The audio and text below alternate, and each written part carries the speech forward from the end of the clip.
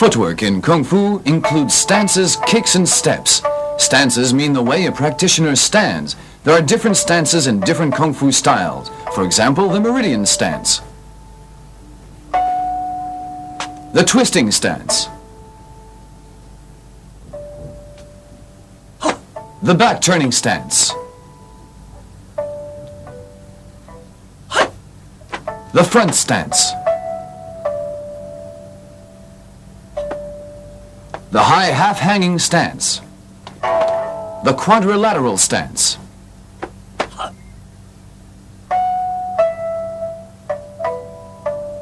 kicks mean the movements of the lower limbs to attack or defend.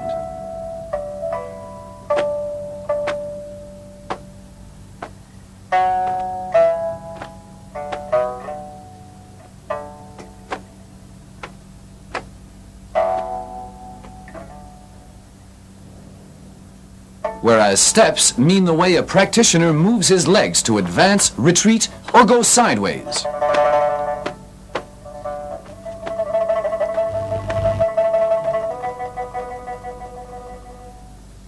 The stances in the Wing Chun system is called the Character 2 Adduction Stance, which includes 3 poses, namely the frontal stance.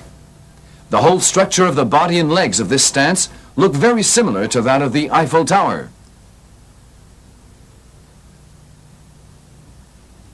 The sidling stance. It's formed by turning aside from the frontal stance.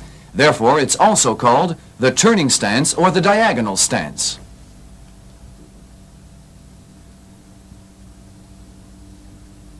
The advancing stance. This stance converted from a frontal stance or a sidling stance by advancing one leg forward. The frontal stance is posed in such a way that the 2 feet are turned inwards to form an imaginary equilateral triangle.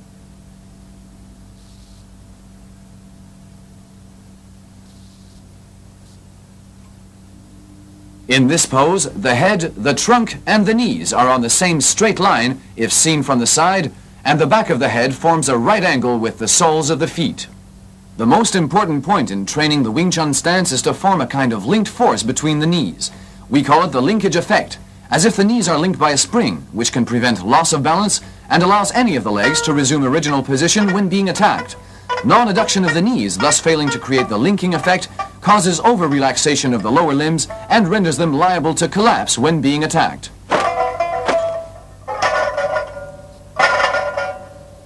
Some Wing Chun practitioners lower their trunks and legs too much.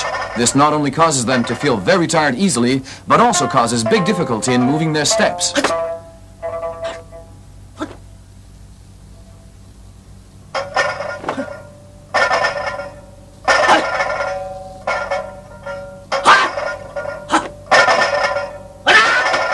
Due to the adducting force of the Wing Chun stance, the resulting stability of the lower body gives the practitioner the advantage of moving smoothly and much quicker than the people who use a lower stance. The difference between a turning stance and a sidling stance is that the turning stance is a movement and the sidling stance is a pose. When turned, the 2 feet are placed on the diagonal line of 2 squares and all the body weight is shifted to the rear leg. The aim of the turning stance is to change the frontal stance to the sidling stance to nullify the opponent's frontal attack. However, it's not the Wing Chun practitioner who turns himself. He only makes use of his opponent's driving force to cause him to turn. Just like the turnstile at the entrance of a bank, it has no power itself. It's you who turn it. It turns in the direction you push it, and the power comes from you. Therefore, the term passivity becomes the important key in the defense concept of the Wing Chun system. A correct Wing Chun turning stance can completely nullify a heavy punching force. Because you actually haven't blocked or deflected his punch, you've only contacted his arm and let his coming force push you aside, so your upper body is totally out of his attacking area. Many Wing Chun people shift 30 to 50% of their body weight onto their front leg, so they're unable to clear their whole upper body from the opponent's attacking area.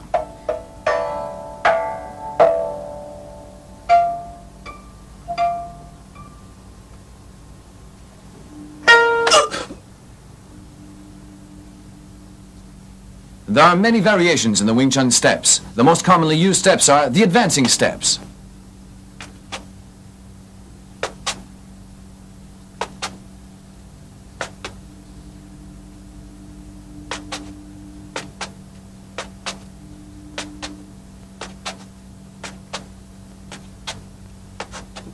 The sideway advancing steps.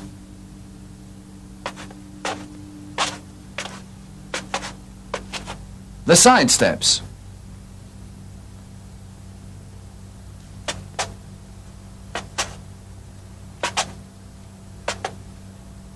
The alternative steps and retreating steps.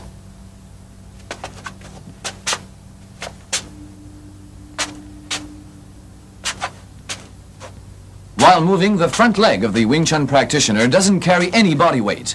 It only acts as a subsidiary support to prevent falling forward because the whole body weight rests all the time on the rear leg and the center of gravity does not swing to the front at any moment.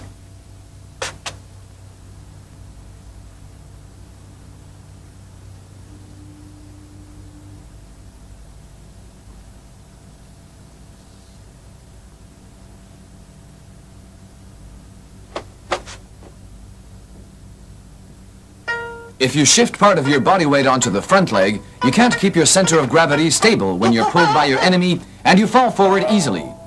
When you walk, your body weight is first shifted to the left leg as your right leg steps forward. Then your body weight is shifted to the right when your left leg steps forward. This makes your center of gravity swing left to right all the time, like the pendulum of a clock.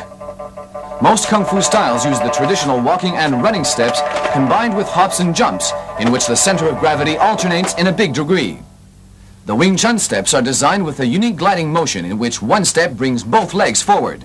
This enables the body weight to rest all the time on the rear leg and shortens the duration of a step because we only use one step to bring two legs forward while our enemy has to use two steps to move two legs. Chapter 1. The Frontal Stance.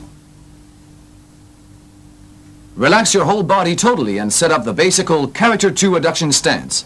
The distance between the 2 feet calculated as the 1.5 step of the setting stance. Your upper body should be perpendicular to the ground when you bend your knees and turn your toes outwards. Then your head, trunk and knees form a straight line after you set up the stance.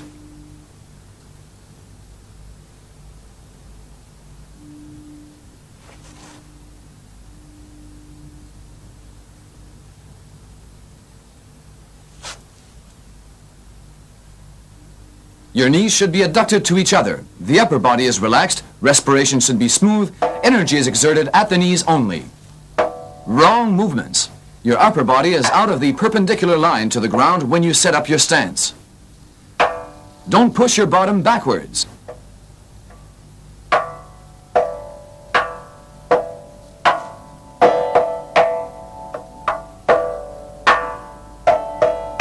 Or bend your upper body too much backwards. Chapter 2. The Gonsao and Straight Line Thrusting Punch. Begin by taking the frontal stance, then cross your arms in front of your chest with the left arm on the right arm. Chop your arms down along the vertical midline. Rotate both your arms and return to your chest. Now hold the left fist at the center of the chest. Punch. Circle your hand. Withdraw again. The down chopping movement of the crossed Gonsao should be done with flexible force from the center of the chest downwards along a slant straight line. The arms are not absolutely straight, but are not bent at the end point.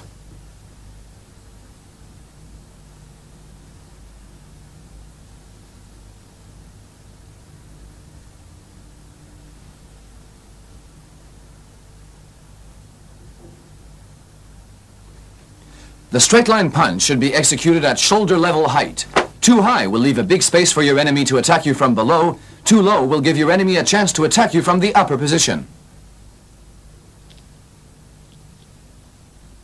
Bend your Gonsao too much and you won't be able to block the way of your enemy's attacking arm. The Gonsao too close to the body would make it too late to defend yourself. If you punch like this, you're out of the center line and give your enemy a very big chance to attack you because you leave him a big room to attack. Chapter 3. Repeat the former exercise and pay attention to the relation between the wrist and the vertical midline.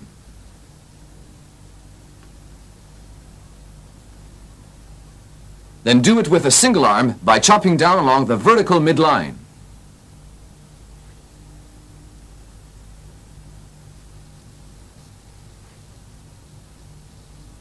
Never swing your arm like this, man. This is certainly not the Gonsao movement. Too straight this time. In doing the exercise for pairs, the trainee who applies the gonsao should hit the wrist of his partner with the side bone of the wrist, not with the side of the palm.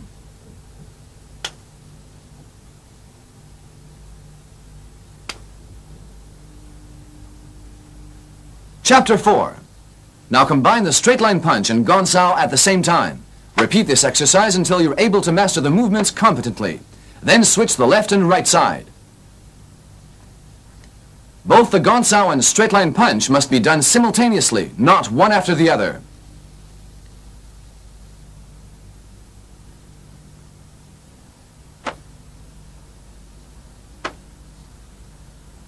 Now ask your partner to launch a straight punch at your abdomen's position. When he hits, apply your new technique to counterattack him. Remember, gonsao is not a blocking movement, but a technique aimed at dissolving the opponent's attack by hurting his attacking arm. So do it slowly from the very beginning until you can master the chopping force of gonsao competently. Chapter 5. The Turning Stance. First, take the frontal stance. Then with the sole of one foot as pivot, turn your trunk to the other side and shift all your body weight to that leg. Turn back to the frontal stance. Now turn to the other side. Turn back to the center. Now turn to the other side, and so on. Remember 3 points. Number 1, when you turn to one side, all your body weight is shifted to the rear leg. However, the sole of the front leg should be placed on the ground to keep your balance.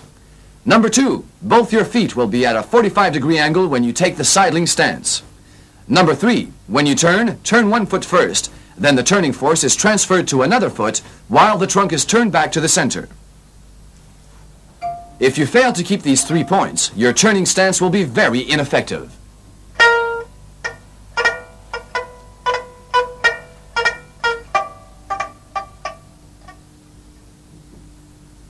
Chapter 6. The Chain Punches. Set up your Wing Chun frontal stance and take the pre-fighting posture. Now throw the left straight line punch first, then the right punch, and so on. When you do this exercise, you should use the whole arm all the time and make it totally stretched. The punch should be thrown straight forward along the center line and over the other arm so that the opponent can't get a chance of getting in.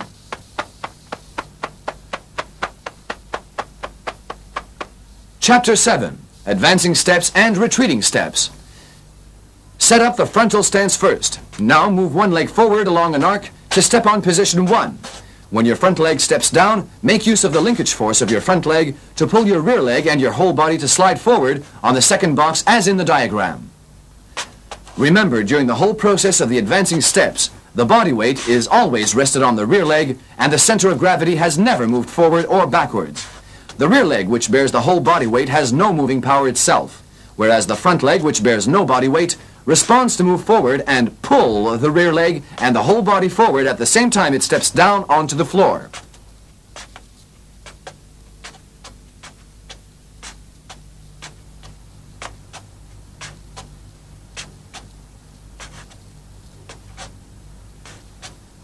Chapter 8. Now combine the chain punches with the advancing steps. Coordination is the key word. Therefore, you should practice the former 2 exercises adequately until you can competently master both the hand and foot technique before you do this exercise.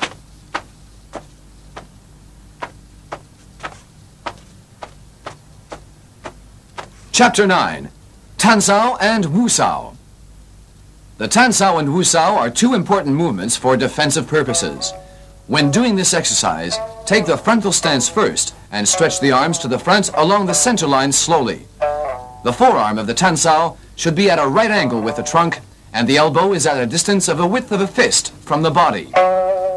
When circling the palm to form the Wusao, the elbow should turn out to form a triangle with the center line and the chest.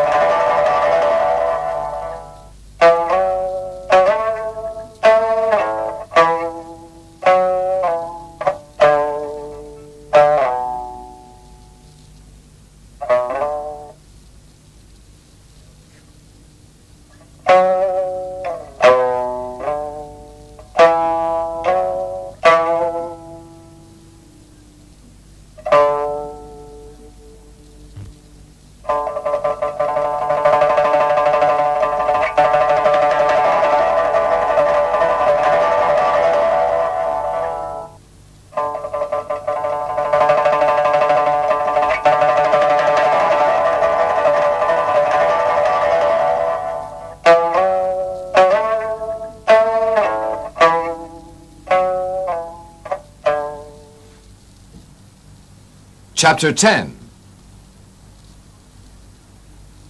First, take the pre-fighting posture and frontal stance. Now turn your body to the right side and apply the Tan Sao with your left hand and a straight line punch with your right hand.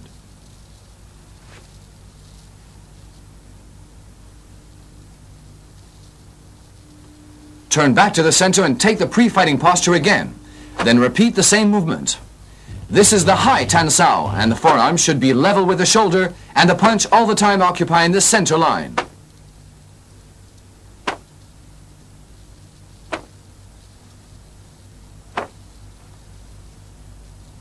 Now ask your partner to step forward and attack you with a straight line punch.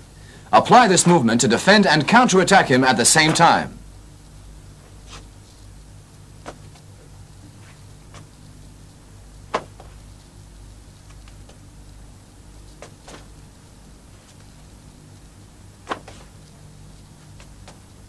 Chapter 11. Practical attack and counterattack exercise. If he places his two arms at a height between his chest and abdomen, hit him at his chest with your forearm, pressing the bend of his forearm.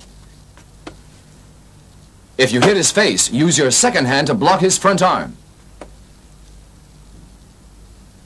If he opens his arms wide, just move in and attack his face. He can't hurt you at the same time you're attacking him. You can also use the sidling Tan Sao and punch movement to fight against the jab.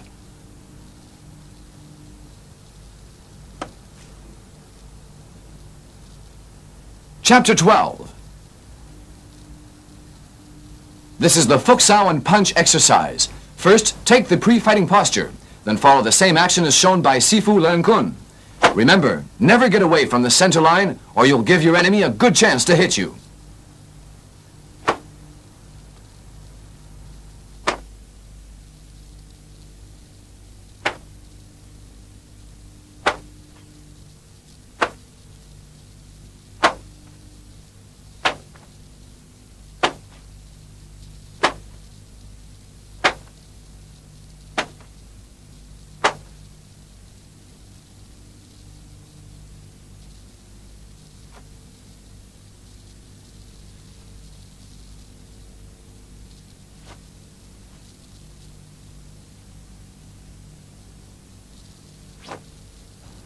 Chapter 13.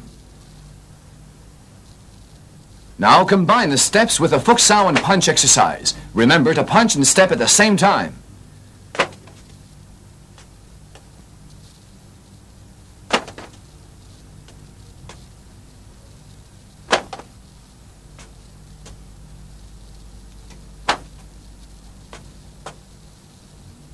Ask your partner to take the pre-fighting posture. Step forward and press down his front arm with your Fuk Sao and punch him with a thrusting punch.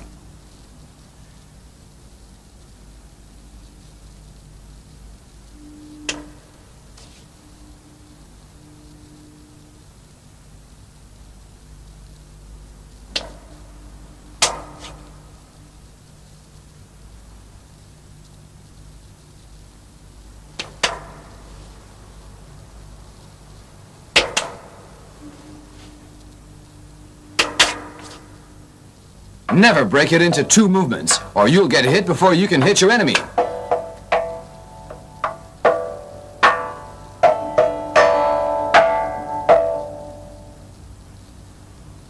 Chapter 14. This is the Pak Sao and punch exercise. First, follow the movements as shown by Sifu Leung Ting.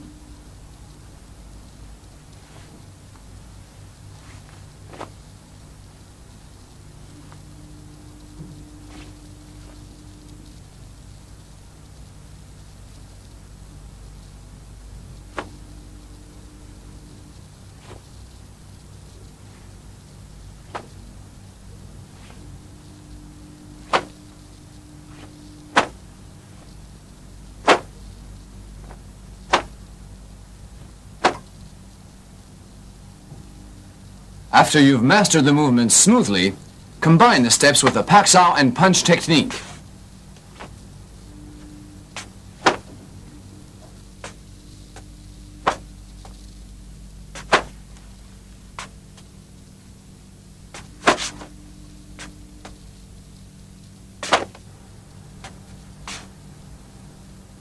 Ask your partner to take the pre-fighting posture.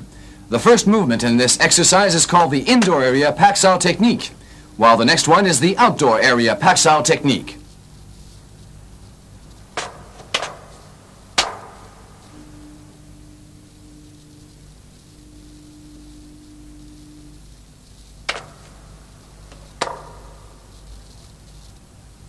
Chapter 15, Tan Sao and punch with sidestep. First, practice the sidestep individually.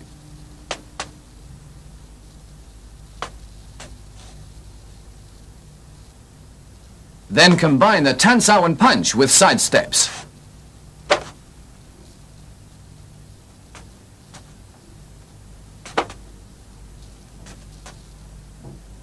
Now ask your partner to attack your head with a roundhouse punch. Do it slowly in the beginning until you can dissolve a real attack. Chapter 16. Counter the downward overhead punch. First, practice this Man Sao movement individually.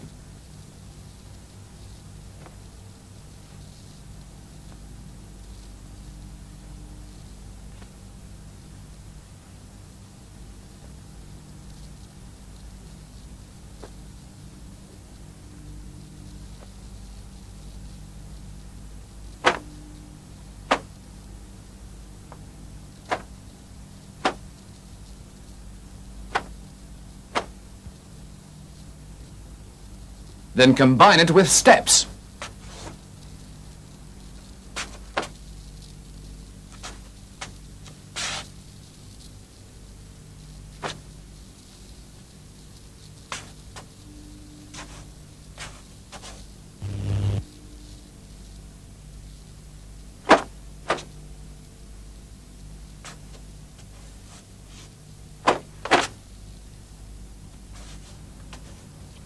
Now ask your partner to attack you with an overhead swinging punch. Remember, the slant angle of the Man Sao is the main point. Do it in a slow manner with your partner to find out the best angle to deflect his punch effectively.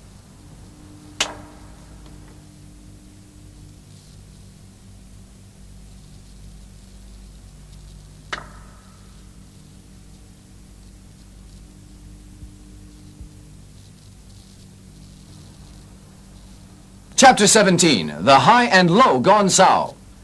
The following exercises are techniques specially dealing with kicks.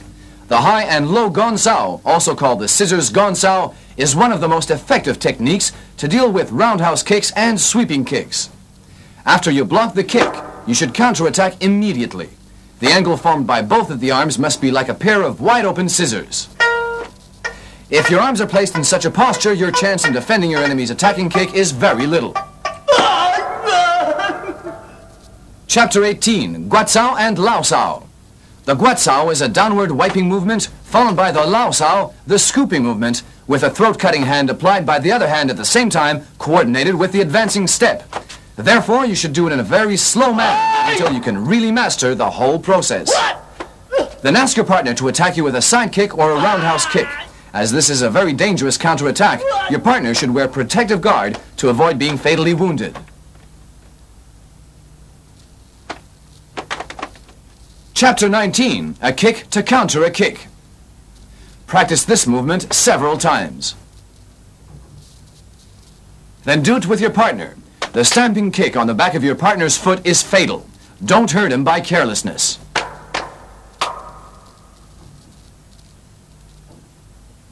Chapter 20, frontal kick and stepping punches.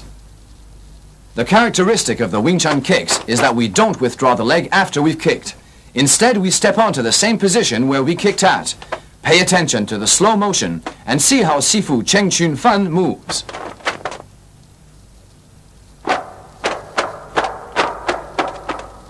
Chapter 21.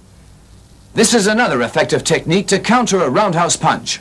Step one pace to the left back and launch a side kick to the front while dashing out the right hand to distract the opponent's attention and ensure the enemy's punch does not touch your head.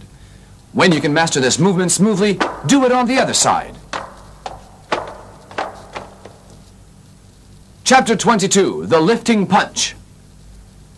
The lifting punch is incorporated in the Chun form, the second form of the Wing Chun system. It's applied when the enemy is standing in such a position that the Wing Chun practitioner finds it difficult to use the straight line punch.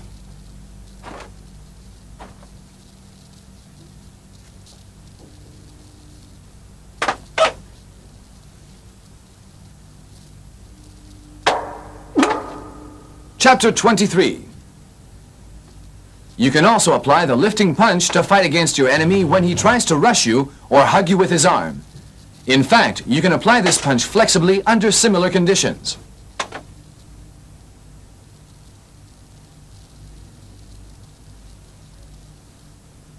Chapter 24, the hooking punch. The hooking punch is incorporated in the Biu-tse form, the third form of the Wing Chun system.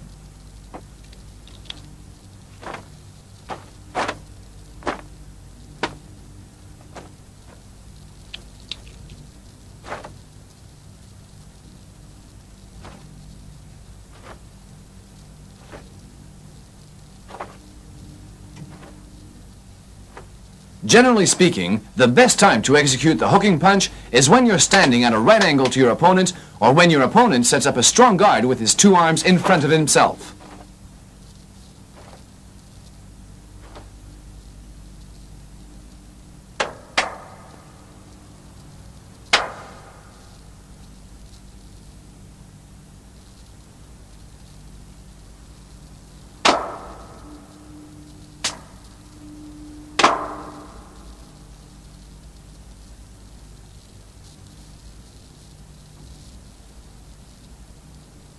Chapter 25, the neck pulling hand and the hooking punch. The neck pulling hand is a technique incorporated in the wooden dummy technique. It can be used in collaboration with other offensive techniques to render heavy attacks at the opponent.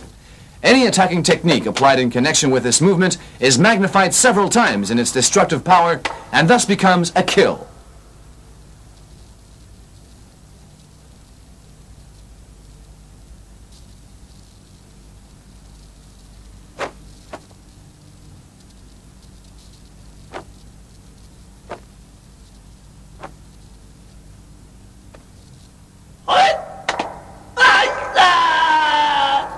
Chapter 26, the vertical downward elbow. If you apply a right straight line punch at your opponent's face and he dodges quickly to your lower side to evade your punch, having missed the punch, don't withdraw your right arm, but instead convert it to a palm to press down his neck and apply a heavy left downward elbow strike at the center of his back.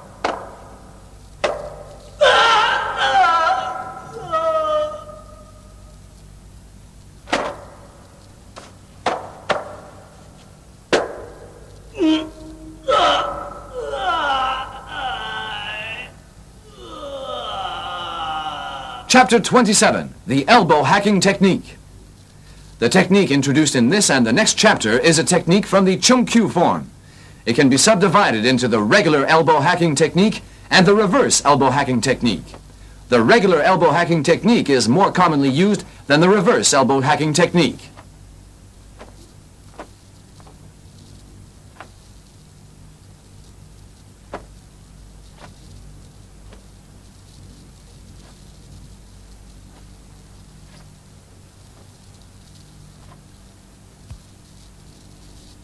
It can be applied to attack the breastbone, the collarbone, the head, and the throat of the opponent.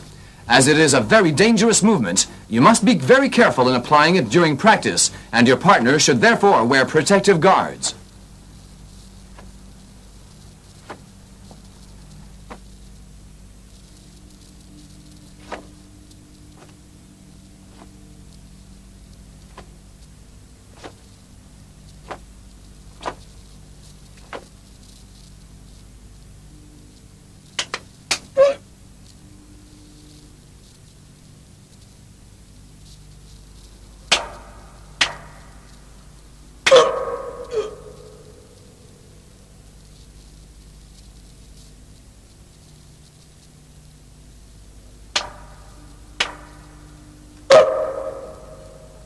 Chapter 28.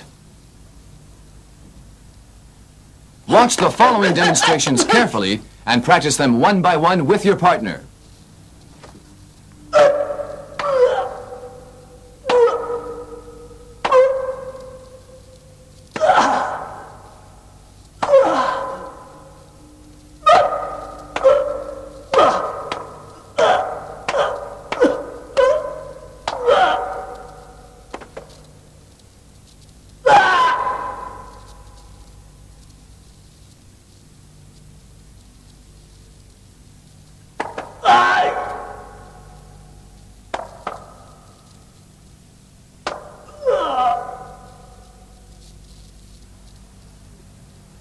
Chapter 29, the downward elbow strike. To counter a throwing technique, you can apply either an elbow hacking or a downward elbow strike. Ask your partner to throw you. When he turns, give him an elbow.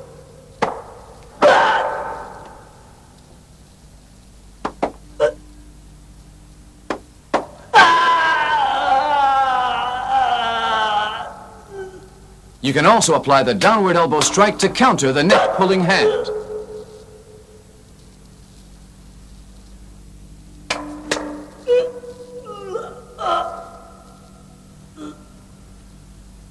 Chapter 30, coordination of the downward elbow strike and knee thrusting technique. There's a fatal knee technique in Thai boxing. First, the attacker attacks you with a roundhouse kick.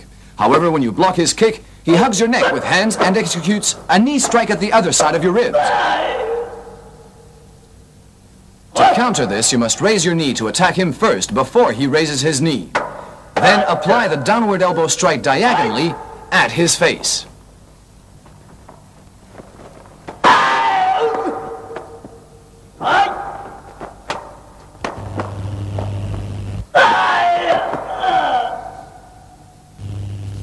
Chapter 31.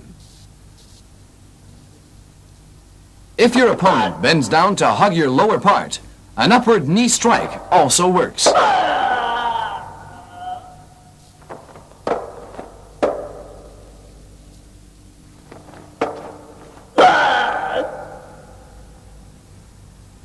Chapter 32.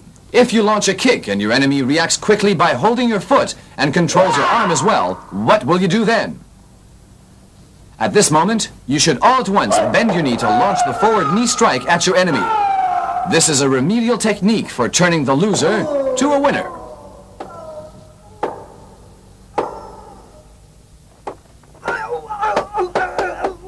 Chapter 33. The circling step is a technique incorporated in the Buzi form.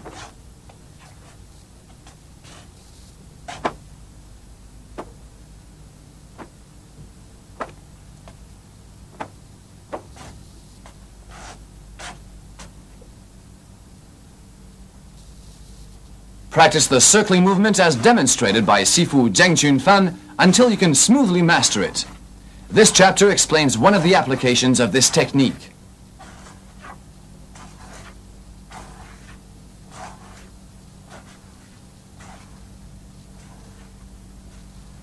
Combining the neck-pulling hand with this technique can effectively put your enemy on the floor when he steps forward to attack you.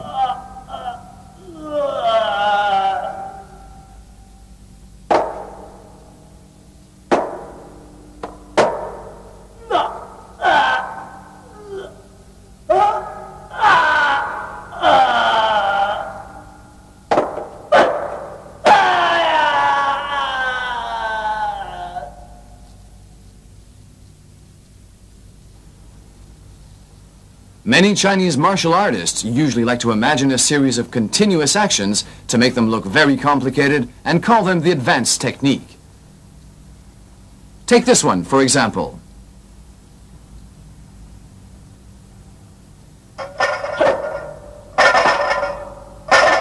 However, it may be all right for demonstration because his partner keeps his left arm all the time at his own side.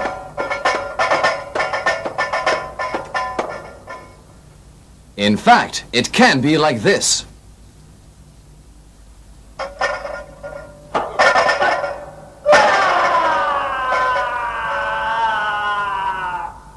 Therefore, the more complicated your movement is, the more chance you offer your enemy to defeat you in practical application. If you think that your enemy is a dummy, you're a dummy.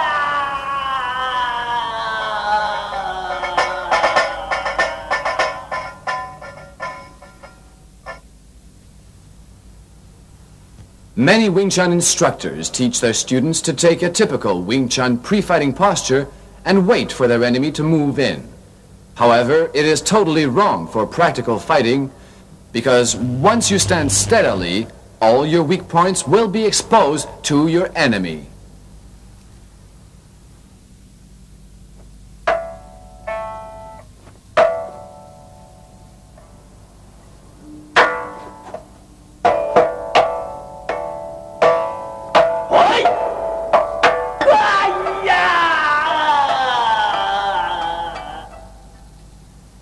Therefore, a good Wing Chun fighter should not keep standing still. Under any normal practical fighting conditions, it's just not intelligent to wait until your enemy starts to move.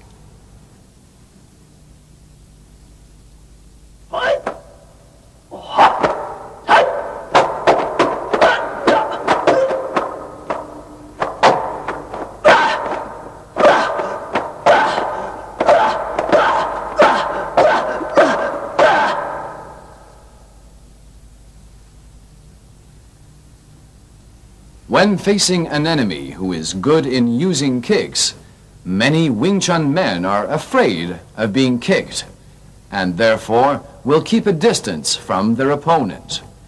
However, this is totally wrong because all good kickers know that it's more convenient for them to apply a leg technique if their enemy keeps a long enough distance from them.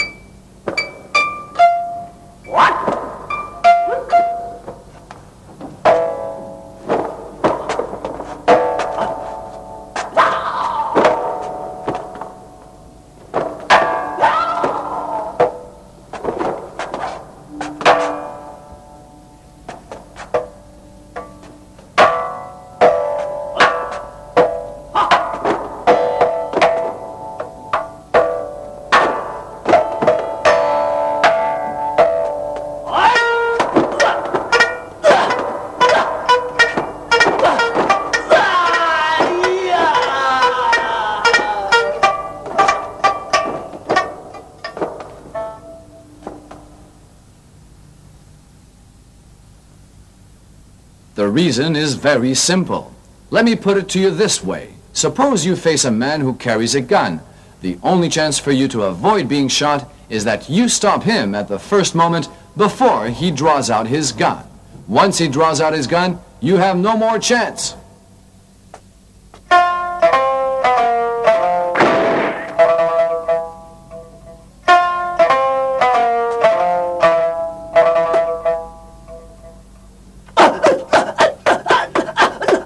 The same principle applies when you fight against a good kicker. If you keep close enough to him, you'll eliminate his chance of kicking. Many Chinese martial artists stick too much to the formality of the movements. However, when you're in a real fight, you'll never get a chance to think over which movement you should or should not use, as your enemy will never follow the exact sequence of the movements you've learnt.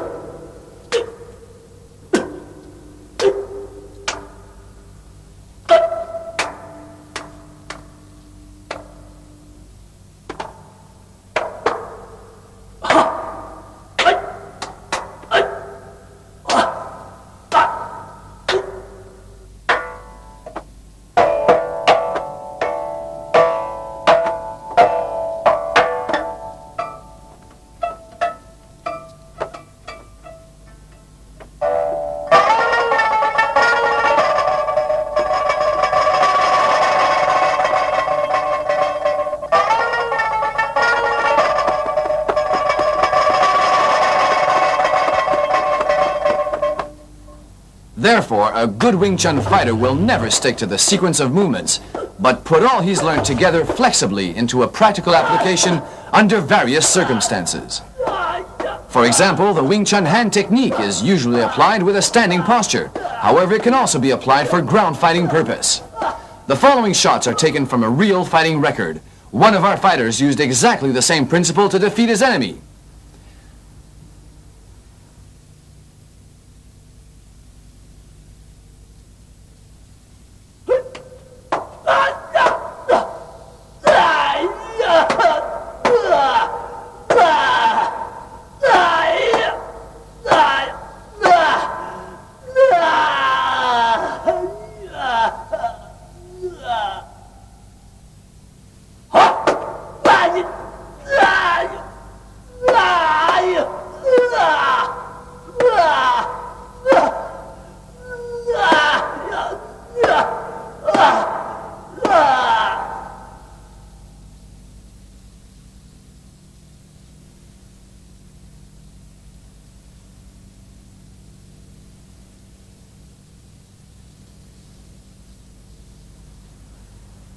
Emin Bostepe is one of the best fighters of the German headquarters who holds a fighting record of more than 300 bare-knuckle fights in which he never lost.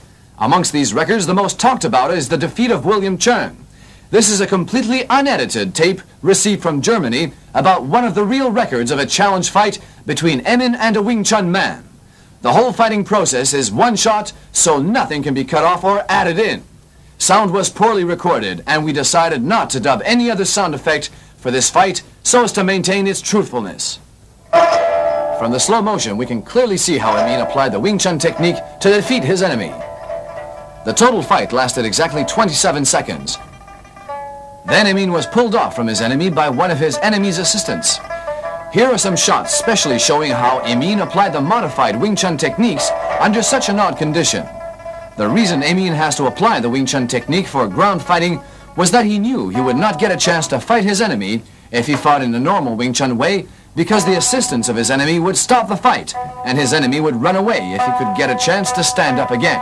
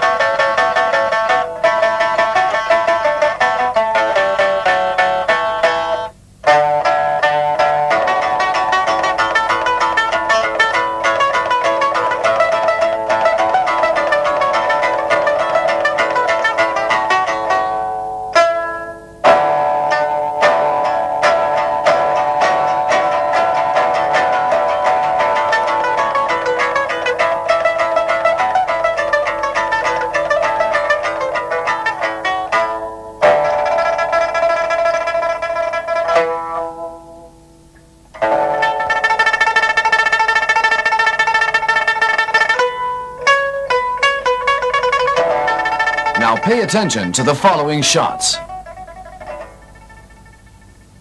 His enemy tried to raise the left leg. Emin took this chance to sweep his other leg and put him down on the floor. Pay attention, Emin did not fall down with his enemy, but kneeled on him and continued the attack.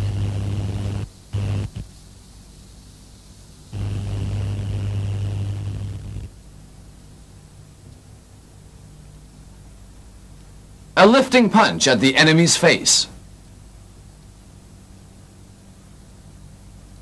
He tried to get up, but was pressed down by Emin with a double gum sao technique.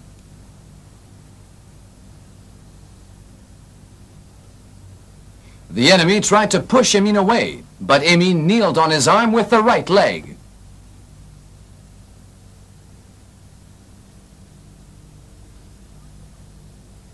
The downward elbow strikes again. Emin smashes his enemy's head onto the floor.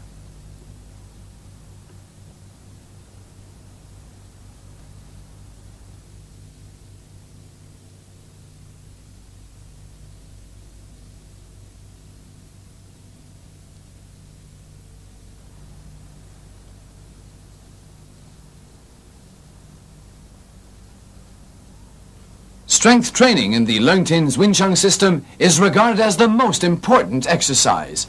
The wall bag is specially made for training the punching force. We can apply the chain punches on the wall bag. The key is that you should stand about 18 inches or 45 centimeters away from the wall bag. While punching, force should be exerted from the elbow. Never use brute force in punching. In the beginning, about 50 punches will be the maximum. If you feel the shin of your fist turn sore, stop it.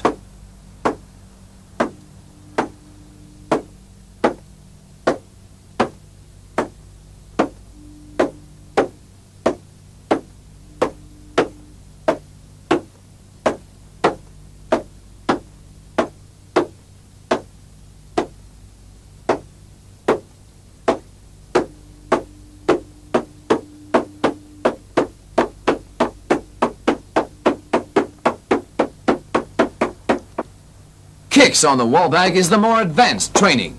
We can apply 3 kicks on the wall bag. Say the frontal kick, the side thrusting kick, and the slant thrusting.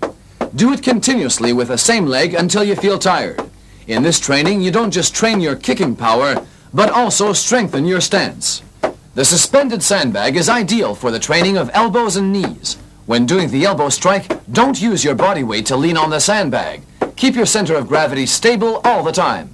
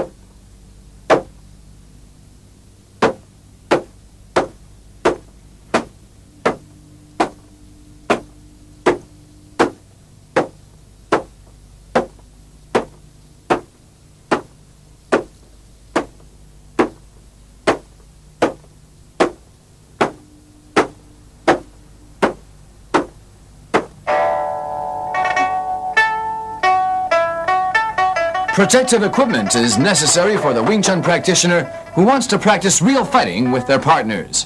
The most important equipment includes the gloves, the headgear, the bodyguard, and the groin supporter.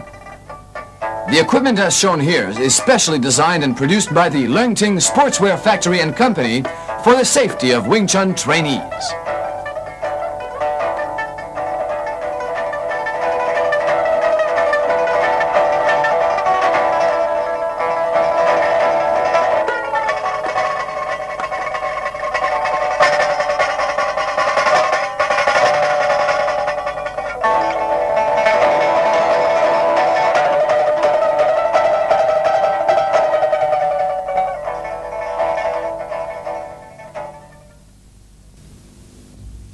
Authentic Wing Chun Kung Fu, quintessence of the complete Wing Chun system, all in a 1-hour tape.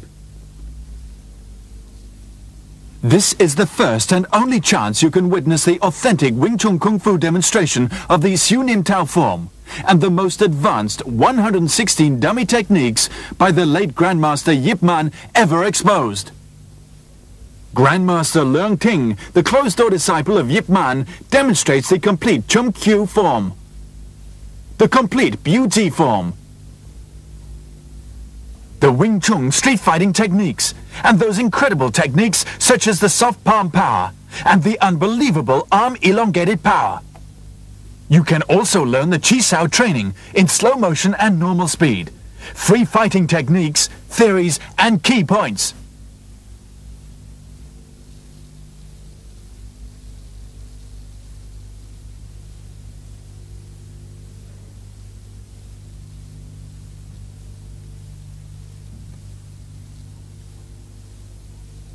And the top secrets of long pole techniques.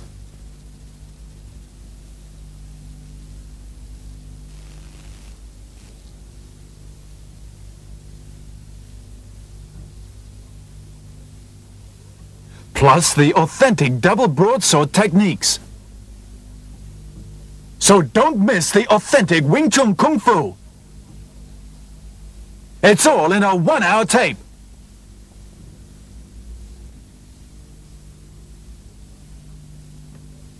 The Drunken Monkey, the first book and videotape on this Kung Fu style.